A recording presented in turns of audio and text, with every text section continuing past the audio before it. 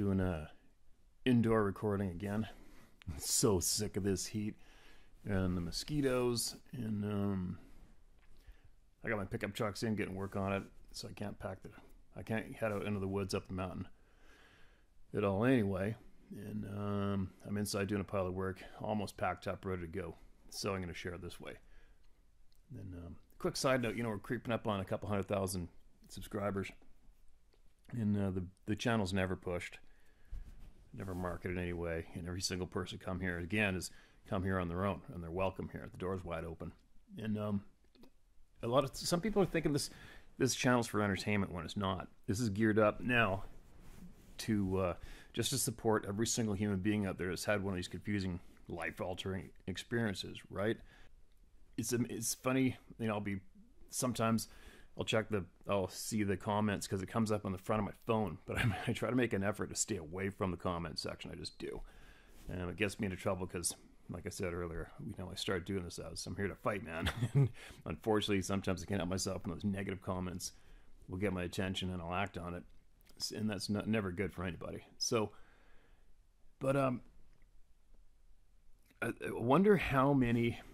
I kind of wonder how many people are here that have directly had an experience, right? I mean, I will guarantee you that 100% of every single person that's had a confusing experience is here and supports this channel because it's helping them out.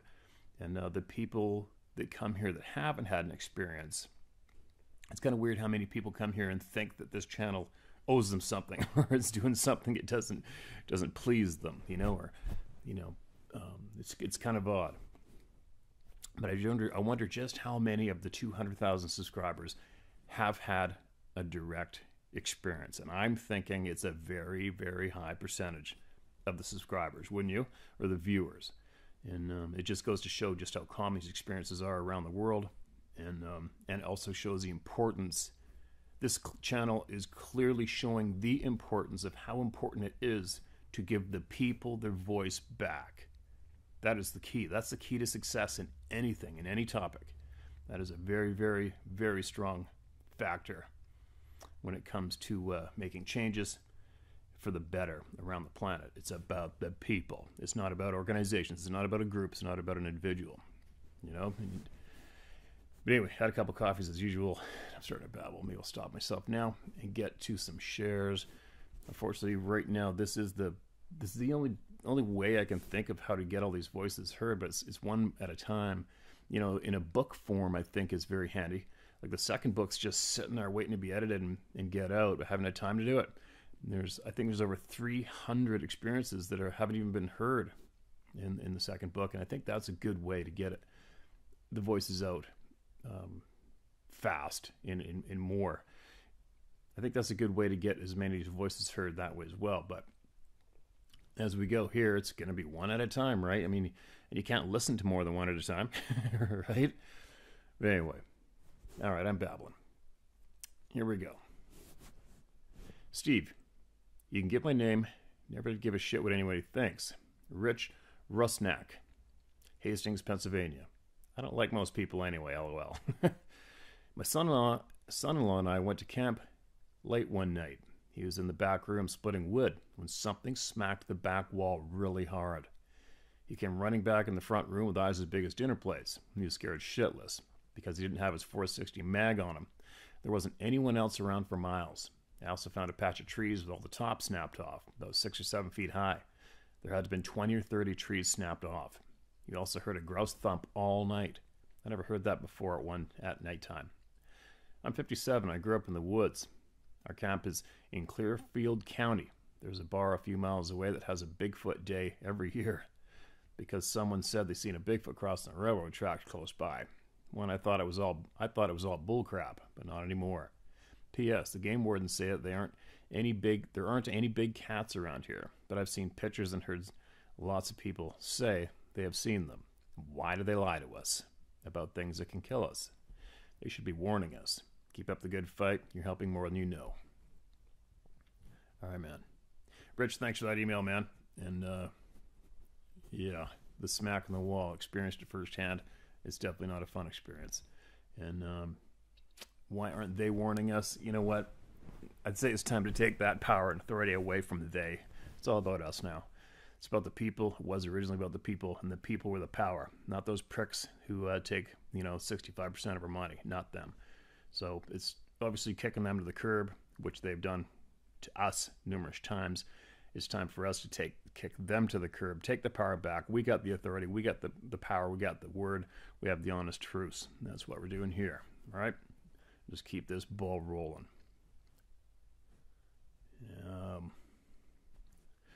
What's this one titled? Special Forces Encounter with Sasquatch in the Allegheny National Forest. Okay, man. What do we have here? Hello, Steve. Thank you for what you do to expose the truth concerning these beings, the propaganda surrounding them, and how governments lie to us about everything. Please use my first name only. Personally, I'm old enough that I don't care what people think anymore, but the following encounter involves a few folks that would want to be linked to this incident. My apologies for the long email, but I want to relay as much detail as possible. Hey man, never apologize. It's never too long. You get it out. Everybody get it out, and with as many details as you can. I had two experiences in the 70s that I believe to be closely related. I suspect we encountered the same being miles apart. Prior to discovering your channel, I'd written off the first incident as a huge mountain lion, but after watching your channel for over a year and a lot of research on mountain lions, I've come to the realization that what I experienced was a Sasquatch on both occasions. I was a guest on maneuvers with the Special Forces Unit, Green Beret, 1975. I was 18, had just graduated from high school.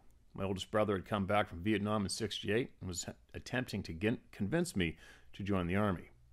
Just a few years earlier, my brother had retired from the Army after 3 tours in Vietnam. He is a well-decorated Bronze Star with Valor, numerous commendations, Purple Heart, etc.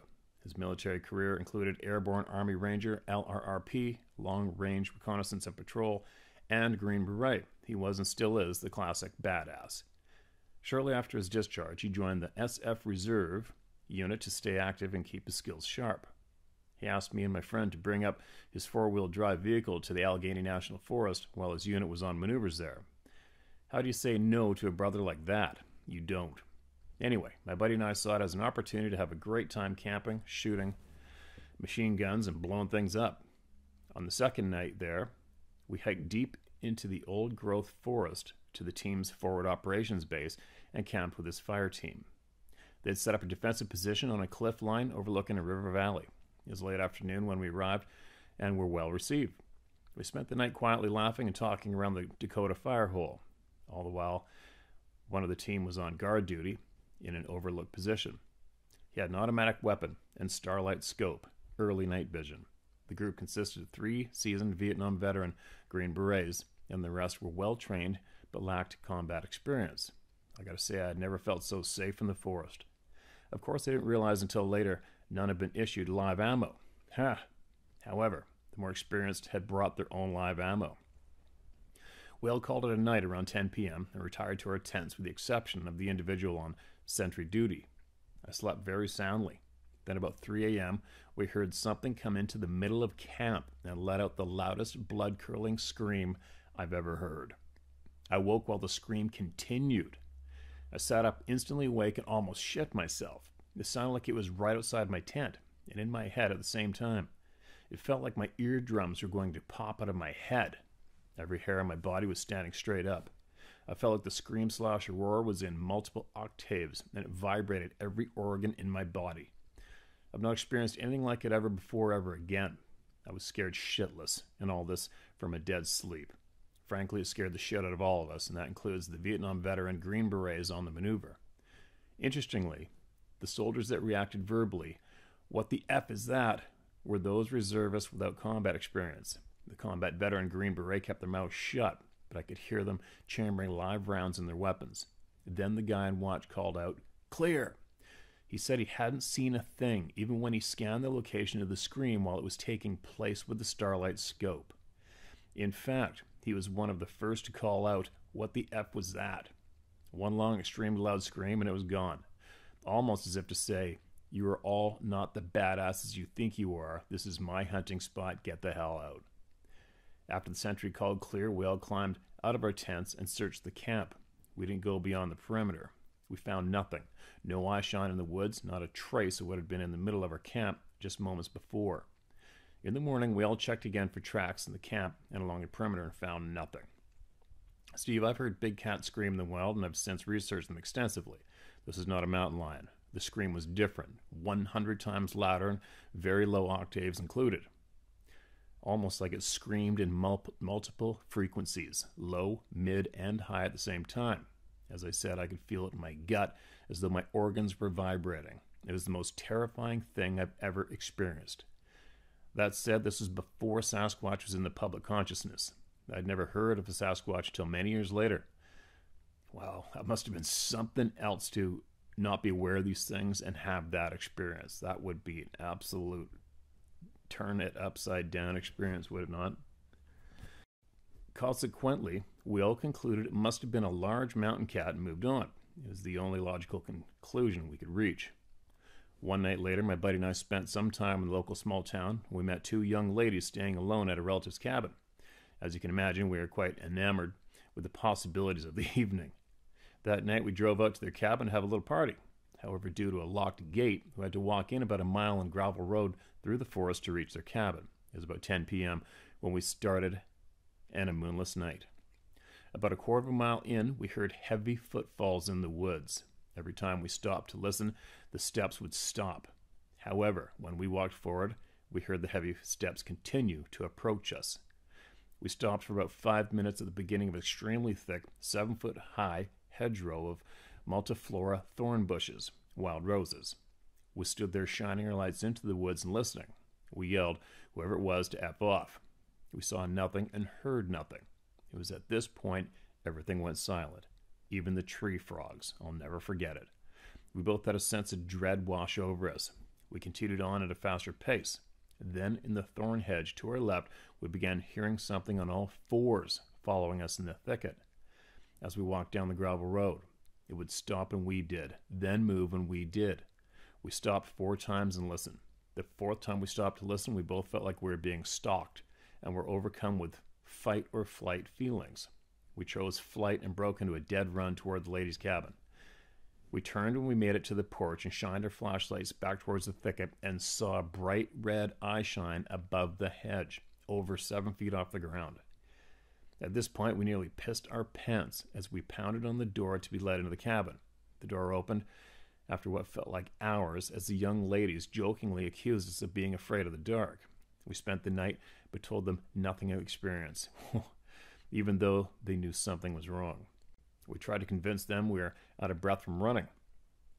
Needless to say, we didn't leave until the next day. We thoroughly checked the thicket and the surrounding woods until we were certain we wouldn't be followed out. We found nothing. Is it possible this was the same entity that entered our camp the night before? Were we being tracked? Why? The 2 incidents in the 2 days leaves me thinking these events are beyond consequence. Steve, thanks for letting me share my story. Over the years, I've often spent time mulling these 2 events over in my mind. I don't believe I've ever fully comprehended the danger we were in and what had happened, at least not until your channel came along. I'll never go into the forest unarmed and unaware of these beings again, period. Thank you for that. Keep up the fight for the good in this world, Steve. We're all in your debt. Best regards, Steven. All right, man. Steven, thanks for sending that in, man. And obviously you found this channel. You've heard everybody else's experience being shared. You know that your experience, what you experienced, has happened to freaking thousands of other people. Why these things pace us and parallel us blatantly, meaning they make noise to let you know, I haven't a clue, man. I haven't a clue. How do their eyes glow in the dark? I haven't a clue. Obviously, it's not a monkey or a gorilla, right? Why people still keep on trying to convince the public that these things are just an unacknowledged game animal, I haven't a clue.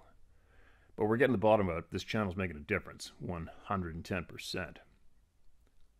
Anyways, thanks for sending that in, and be sure to send in more if you come across knowledge that the people need to hear. Make sure you send it in, all right, man? And be safe out there. Here's another one. My weird experience in Alberta. All right, here we go. Hi, Steve. My name is Kevin Emart. I watch every day A new video comes out. Been watching since you told your own experience. Sorry about your loss, Mr. Macaroni. Thanks, Matt. Appreciate that. Here are my weird experiences, but first I'd like to say you have the dream job of my life being a hunting guide. I wish I was doing it also. I was 7 years old. My cousins and I were starting to play hide and go seek. I had the great idea to go outside and out in our garbage bin. I walked out of the house, saw a light on me. I looked up. I was staring into a big fireball in the sky. I closed my eyes to blink, then opened up again. Then when they opened up again, I was standing under the street light across the road. I lived and grew up in High Prairie, Alberta at the time, on the last street on the north end by a graveyard. Anyway, I ran inside to tell everyone I saw. Mom gave me a spanking for being gone so long. To me, I was gone for 1 second. To them, I was gone for over an hour and a half, closer to 2 hours. Holy shit. A couple years later, I was attending a survival camp in the area I live now to teach the young ones how to survive and hunt in the wilderness. We called it bush. We learned to build a campfire, lean-tos, call moose, track game animals, and trap for food, and how to sit by a lick to ambush game. After 4 days and nights, the morning of day 5, just before noon, myself and a couple others were walking back to camp along the river, which is like a wide creek in most places. Anyway, I spotted an enormous footprint in the sand, sunk in what must have been 6 inches deep and 14 or 15 inches long, and close to 6 inches wide. A fellow young camper went to get an adult who told us it was just someone playing a joke on us. Being kids, we just shrugged it off as being just that, a joke. Later that night, just before bed, we were all told to sleep with our rifles in our tents. In ours, we had a 30-30 Winchester Model 94. Loved them guns in my youth. In the morning, we were woken up to the same adult telling us to get packed up because something was walking around the camp all night just in the trees. So we just left our gear in the tent and threw it in the back of the trailer and left. Myself and cousin, who was only a few days older than me, began to jog out alongside the trailer due to there being no room in the trailer, and us being the only ones who did not have an ATV. On the way out, my cousin has this great idea to take a shortcut to cross through a field, close to half a mile from the gravel road and the house, so we both took off without telling anyone of our plans. Halfway through the field, this giant thing, which we could not see clearly from the distance it was from us, from the opposite side end pops out this thing we thought to be a huge grizzly standing on its hind legs. My cousin starts shooting at it, and I said, "Don't waste the bullets, just run." We ran as fast as we could for at least 400 meters, thinking it was going to get us. I knew when I was older that it was not a bear because bear are not that tall. The grass is up to her chest. This thing could be seen towering over the grass like it was only up to its lower thighs. Never had another experience till summer 2020 while working for the government as a supervisor for forest firefighters. I was out doing a site visit by a fire lookout tower and came across a huge print in the mud being about 5 inches wide and close to 14 long. I looked around and said, "Please don't bother me. I'm no threat and I'm not here for you." I did take a picture of the track, but like you say, big deal. Keep the info coming. Thanks for the channel. Wow. Okay, Kevin. Thank you for sending that in, man. Appreciate it. And you know as well as I do, there is a pile of experiences in Alberta, right? They're all over the frickin' place. That's crazy. Your buddy starts shooting at the thing. I wonder what the reaction was, or if he even hit it. Pretty crazy, man. Okay, keep rolling along here. Be true. If we were all true, the black hats would lose. Yate. It is a good day to die. If I am prepared, it is a good day. Something for you. Even though I love my country, it is not without faults, but I do not condemn the entire people for acts of few. As a native, they told me, "You are cold, take this blanket and be warm." But the blanket was diseased and we died. Now they tell us, we know better. Listen to us. My answer to the woke: you think you are free, but you are slaves to a losing ideology. When I was young and knew nothing about the world, the mountain was a mountain, a cloud, and the waters were waters. When I was educated in the world, I began to understand, and mountains were no longer mountains, rivers, no longer rivers, and clouds no longer just clouds. They became something else. They were explained away. I was told they were illusions by academics. But now I'm older and my perception again has changed. And again, I see the folly of academia and the education's definition of the world. When we accept as a child and perceive as a child, this is truth, and not the mere folly of academia explaining them away. Mark 10:15. Truly I tell you, anyone who does not receive the kingdom of God like a little child will never enter it. Yeshua. They educate the wisdom of you. They educate the wisdom out of you. True educator means to bring from within.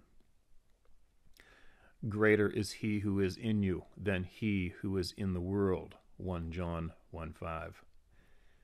I don't fight creator spirit. I recognize him because I have regained my mind. The leader people among any group says, "You are not educated." My grandfather, who escaped the Catholics' Indian eradication school in 1882, walked 2,000 miles at 10 years old. He said to me, "If a Harvard professor addresses me at Harvard, he would make me the fool with all his books and learned knowledge. But if he walked into the desert with me, Texas Sonora Mojave, who would you think would come back, he or I? Knowledge is not wisdom. They are educating the wisdom out of our children. To my ancestors, to my brothers and sisters, to my indigenous family. Why do your children die? Why do your women go missing? Because they listen to men who say, you are uneducated, you're just a stupid Indian. Drink this whiskey, eat this drug, and there is no one to defend your daughters. But we are not stupid. We are the wise. We are the uneducated and must retain your knowledge of your family and clan. Speak your tongue, sing your songs to your children. This is wisdom of 1,000 years. Yet, hey, this is true. White, black, or red, or brown, or yellow. Your culture was given to you by the Creator, the Adonai Ori, the land, the Lord of the light, spoken into existence, maker of all things. Walk the blessing way. This is how we win. Well, Eric, appreciate that share, man. And I know there's a lot of First Nations people, all people listening, who appreciate your words, your honesty. Keep it coming.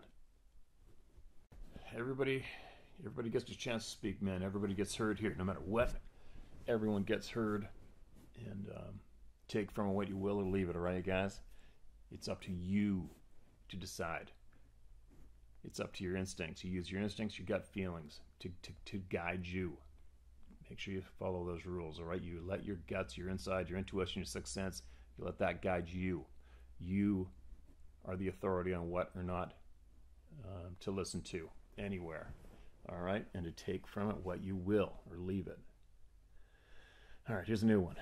This is a follow-up to Fort Campbell tornado story with a first note for me. Okay, I got that, and I'll share that it was meant for all of you. Greetings yet again, Steve. It is Justin from the Tornado/Hellstorm email. First things first, I want to thank you for sharing my experience with all your viewers and fellow seekers of truth and knowledge.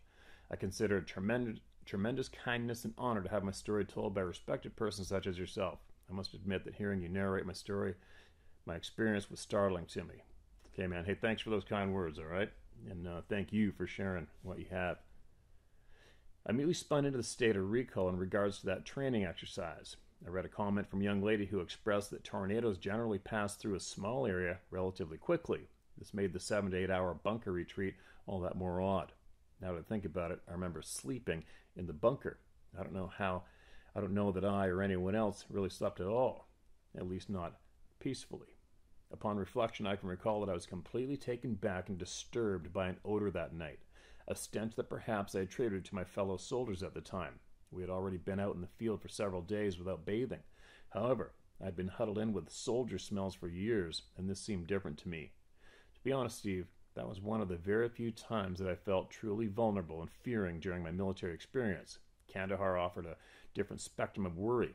You see, we were essentially asking for it. We were asking for a firefight with whomever was displeased with our presence there. Turns out it's a lot of people. This fear I felt in the bunker, it was different. It made me feel archaic and primitive. I don't perceive myself as irrational, but I can not pinpoint any logical reason as to why I felt so uneasy during this experience.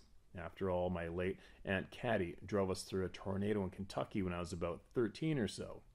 If I'm not mistaken, I've experienced at least 2 before my Army days. I suppose that I'm saying this I suppose what I'm saying is that I knew that tornadoes were nothing to fear as long as you had a reasonable plan and access to safe, weatherproof structures. Anyways, I digress. We left the bunker the next morning, after the first light of the sun. This is perhaps the only time in my military career that we slept in. This was very uncommon for a rapid deployment unit like the 2nd Brigade Combat Team. Anyways, the next day was absolutely beautiful. I was surprised that we wrapped up the training event despite the planned expedition to a mock village built in the woods. This degree of training was considered crucial and invaluable. Everyone was looking forward to it, yet nobody complained that we were being shuttled away back to the post. No one ever spoke on it again, not once. It is understood since day one the idea that training, deployment, location, combat methodology, and general goings-on are to be kept silent and not spoken on to the civilian public. Personally, I think it is a bullshit concept. The secret clearance aspect of your military career. I believe in absolute transparency in every situation, especially when the military is at play, and even more so, the American military is involved. Let me tell you, Steve, they really do get into some shit. What initially pushed me to write the email, as well as this one, was your asking of the military or retired military to come forward. As far as any soldier, marine, sailor, or airman who experiences something beyond what has been offered in a public education spectrum, his, her humanness should supersede his or her oath to the military. After all, it's a contract, especially a ruse to shove the serviceman into a corner of obedience. As a retired infantryman with a Ranger tab, I can honestly say this. An order or guideline should be broken if it violates your ethical relationship to the world. No exceptions. Please pardon my rant, Steve. I continue with my story with the platoon getting ready to head back to the post. Before we left the area, we inquired to our leadership about our TA-50 and other sensitive items, E-tools, hydration units, additional munitions, training materials, NODs, night optical devices, and even larger caliber weapons such as the 240s and 249s we left behind during the night's sudden and frightening departure and were not going to be retrieved by us. This puzzled me, as leaving such equipment behind is treated very seriously by the leadership, who generally respond with swift and focused punishments. Yet not a word was spoken about it. It is as if the military wanted to let this situation fizzle out. On the way back to the barracks, the ride was silent, with the occasional sound of repositioning weapons on the metal door. It was like a tangible energy followed us. It was ineffable, Steve. The world is an incredible place, and I can't help but feel that humanity is meant to do more than just turn the dollar. I've always thought about the why of it all, the reasoning behind large and clandestine government decisions to minimize, reduce, or restructure our relationship to this part of the world. I feel like over the next year, we will all see massive media efforts to educate the public on Sabe, Sasquatch, and the terrestrial creatures of all varieties. However, the information will be skewed, false, and void of real meaning, void of real knowledge. This seems to be the general operating procedure for large governing bodies. Gematria warning. I don't know if you're aware of the United States' blatant esoteric history and public ritual, but it is highly fascinating. It would appear that the governing body is obsessed with it and considers the value of gematria, names, numbers, and public ritual greatly. Keeping in mind the Canadian government also has a nefarious and clandestine history of witches, warlocks, and remnants of the old world that is now shrouded in mystery. Here is a small yet interesting example of the synchronicity of number values, specifically the Jewish gematria of Sasquatch.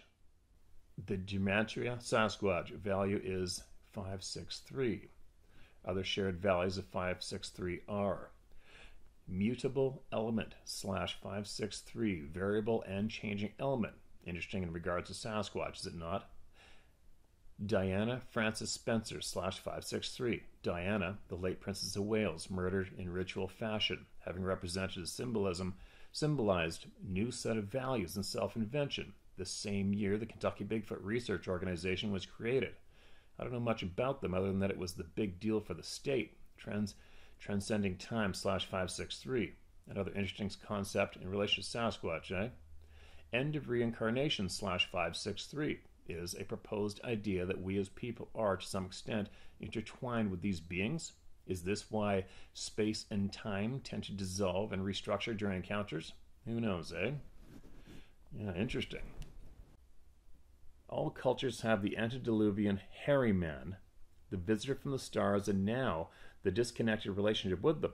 I have for some time believed the theory that they, Sabe, Sasquatch, may serve as the genetic cradle for humanity, having represented the true evolutionary process before being tampered with by beings from another place. This is where old world Luciferianism comes into play. It predates Judeo Christianity and has only to do with the argument among these technology wielding beings. The argument that the degree of intellect and cognition of these newly formed humans needed balance to contrast to their celestial creators. Alas, the conflict arose, halting production efforts in lieu of warfare. This apparently left 3 or 4 templates of humans, 2 of which were very, very large. Giantism is found on every continent. I referenced earlier the old world. It has been said that there are beings living on the fringes of reality, or specifically the reality that we are told to believe. The Yazidi people of Iraq still carry this oral traditional accounting of early disc-shaped Earth and our shared space with these creatures. Sadly, between combatant ISIS and NATO forces, they've been mostly killed off or forced to migrate. Whether or not those two organizations are different is speculative. I do feel that this kind of knowledge, if there is any truth to it, is compartmentalized within various secret societies and offered as rewarded milestones.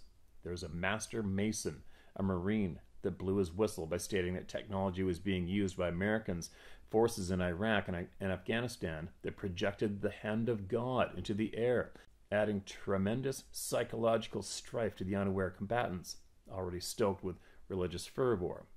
It is a sensitive and complex issue. Which kind of information is categorized now? Why and by whom? I mentioned this time that all of this is intertwined. I still believe this. Anyway, Steve, I love the channel and grow more fond of it with each video shared. You're doing a fine service to human beings, and your efforts are seen by many. My thanks to you. I'm going to include 5 photos in this email, which you have my permission to share. 2 are the Cadre, C-A-D-R-E, one of which being the first sergeant mentioned in the story. His name was Beck. The other man, tall, lanky, and stern, was Captain Dudish, who will also appear in this email. The other 3 are the training area, just for reference. This is where we ran situational awareness exercises, mortar responses, and other simulation drills. Perhaps we were being watched the whole time? Who knows? Much respect and support, Justin F. Justin, that's a great share. Absolutely appreciate it. I'm sure there's going to be many other people that absolutely appreciate that share as well. And it's funny when you mention what I've noticed. You know, the military, they get threatened with their retirement, with their income. Basically, get threatened with their lives if they were to share any information with the people. But what about those literally hundreds of thousands of veterans that are homeless? Kicked aside, kicked to the dirt like an old burger wrapper on the side of the street. What about all those people, right? And why are so many of them so messed up and homeless and discarded? I don't get it. But that fact alone would make me think, you know, you guys take your disclosures and round them up your ass. Look what you've done to the majority of these veterans. It's disgusting, including Canada. North American, I don't know about the rest of the world, but I know for a fact Canadian veterans have been treated basically like a pile of feces. And that is fact. And really makes me sick. So, again, maybe I'll repeat those words. If you are in the military and you have something that you want to share with the people who are more important than anything, the people, and you feel you have something that can help the people, share it here at sharemystory@howtohunt.com or tellmystory@howtohunt.com, and we'll get it to the people. No matter what, we'll get to it. And Justin, thanks again for sharing that email and the kind words, the supportive words, and make sure you share more. If you come across anything that will help the people, you make sure you get it out and share it. Okay, man? And everybody be safe out there.